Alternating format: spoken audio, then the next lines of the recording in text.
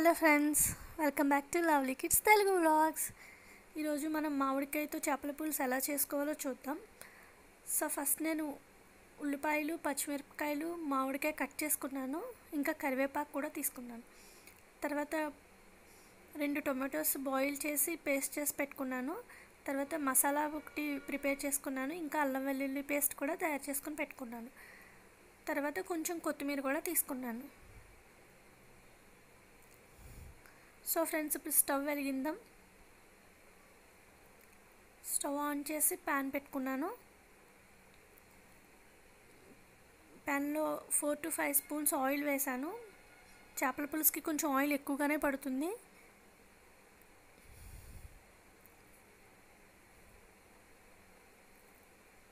Oil బాగా heat అయిన తర్వాత కొంచెం ఆవాలు, కొంచెం మెంతులు వేసుకున్నాను.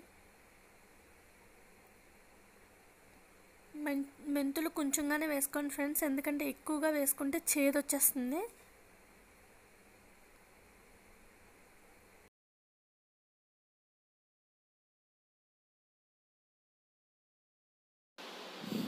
ఆవాలు, మెంతులు ఫ్రై అయిన తర్వాత ఉల్లిపాయలు, పచ్చిమిరపకాయలు, కరివేపాకు వేసుకొని బాగా ఫ్రై చేసుకోవాలి. ఉల్లిపాయలు ఎర్రగా వేగేంత వరకు వేయించుకోవాలి. సో ఫ్రెండ్స్, ఉల్లిపాయలు వేగేలోపు మసాలా పేస్ట్ ఎలా ప్రిపేర్ చేసుకోవాలో ఒకసారి చెప్తాను. కొంచెం ధనియాలు, జీలకర్ర, యాలకులు, లవంగాలు, కొంచెం గసగసాలు వేసి పేస్ట్ చేసుకున్నాను.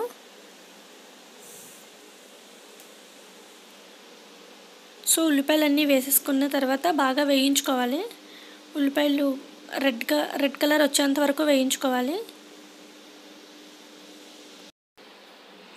ఉల్లిపాయలు బాగా వేగిన తర్వాత మనం ఇప్పుడు అల్లం వెల్లుల్లి పేస్ట్ యాడ్ చేసుకోవాలి. అల్లం వెల్లుల్లి పేస్ట్ యాడ్ చేసిన తర్వాత పచ్చివాసన పోయేంత వరకు బాగా వేయించుకోవాలి.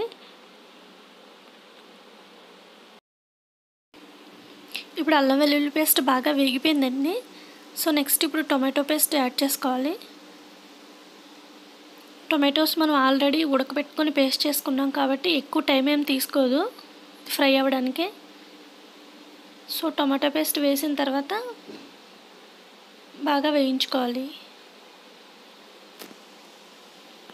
సో ఫ్రెండ్స్, ఎవరైనా నా ఛానల్ని కొత్తగా వ్యూ చేస్తున్నట్లయితే ప్లీజ్ నా ఛానల్ని సబ్స్క్రైబ్ చేసుకోండి. అంతేకాకుండా పక్కనే ఉన్న బెల్ ఐకాన్ కూడా టచ్ చేయండి నా ఫర్దర్ నోటిఫికేషన్ కోసం. టొమాటో పేస్ట్ కూడా బాగా ఫ్రై అయింది. ఇప్పుడు మనం కొంచెం పసుపు వేసుకుందాం. 2 స్పూన్స్ కారం వేసుకుందాం. మీరు ఎక్కువ కారం తినేవాళ్ళైతే ఎక్కువ కారం వేసుకోండి. తర్వాత సాల్ట్ కూడా వేసుకుందాం. సాల్ట్ చూసుకొని వేసుకోండి ఫ్రెండ్స్, ఒకేసారి ఎక్కువ వేసుకోవద్దు. లాస్ట్లో చెక్ చేసుకుని వేసుకోండి. ఇంకా 1 స్పూన్ ధనియాల పౌడర్ కూడా వేసుకుందాం.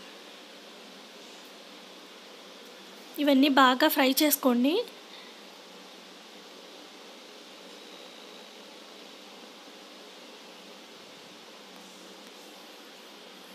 ఇవన్నీ బాగా ఫ్రై అయిన తర్వాత చింతపండు నేను ఆల్రెడీ నానబెట్టుకుని ఉంచుకున్నాను. బాగా నానిన తర్వాత నేను పులుసు తీసుకుని పక్కన పెట్టుకున్నాను. నేను చింతపండు పులుసు కొంచెం తిక్కుగా తీసుకున్నాను అండి. సో అందుకని 1.5 బౌల్ వాటర్ కూడా యాడ్ చేసుకున్నాను. మీరు చింతపండు ఎక్కువ పులుపు తినేవారైతే ఎక్కువ తీసుకోండి, ఎందుకంటే మనం టొమాటో ఇంకా మామిడికాయ కూడా వేస్తున్నాం కదా, కొంచెం పులుపు ఎక్కువగానే ఉంటుంది. సో అవి చెక్ చేసుకుని చింతపండు నానబెట్టుకోండి. వాటర్ కూడా యాడ్ చేసిన తర్వాత మూత పెట్టేసి ఒక 2 minutes బాగా మరగనివ్వాలి.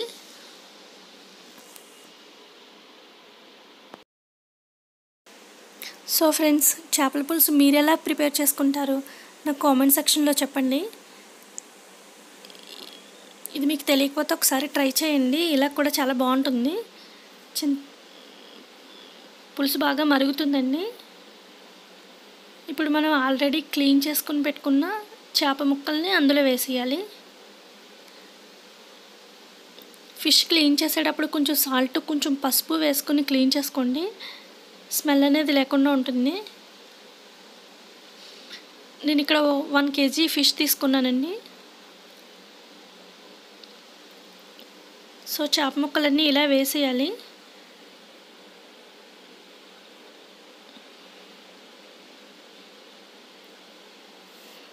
వేసిన తర్వాత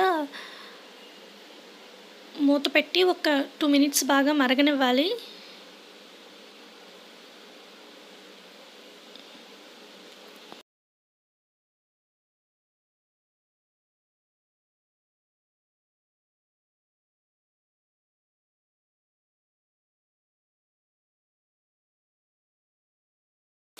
టూ మినిట్స్ తర్వాత మూత తీసి చూస్తే పులుసు బాగా మరుగుతుంది. పులుసు ఇలా మరిగేటప్పుడే మనం ఆల్రెడీ ప్రిపేర్ చేసుకుని పెట్టుకున్న మసాలా పేస్ట్ కూడా వేసేయాలి.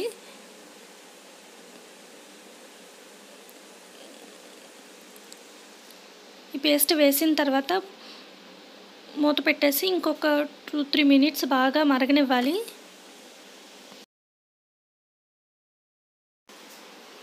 సో ఫ్రెండ్స్, పులుసు బాగా మరుగుతుంది కదా.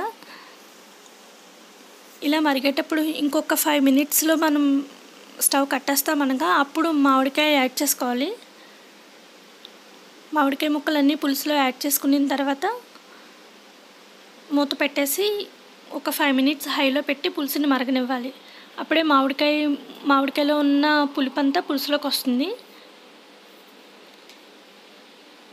తర్వాత మూత తీసుకొని చూసుకుంటే పులుసు రెడీ అయిపోయింది. సో ఫ్రెండ్స్, ఫైనల్గా కొత్తిమీర వేసుకొని స్టవ్ ఆఫ్ చేసేసుకుంటే టేస్టీ మామిడికాయ పులుసు టేస్టీ మామిడికాయ చేపల పులుసు రెడీ. ఈ రెసిపీ కనుక మీకు నచ్చినట్లయితే ప్లీజ్ నా ఛానల్ని సబ్స్క్రైబ్ చేయండి, లైక్ చేయండి, షేర్ చేయండి, కామెంట్ కూడా చేయండి. Thank you for watching. Take care. Bye.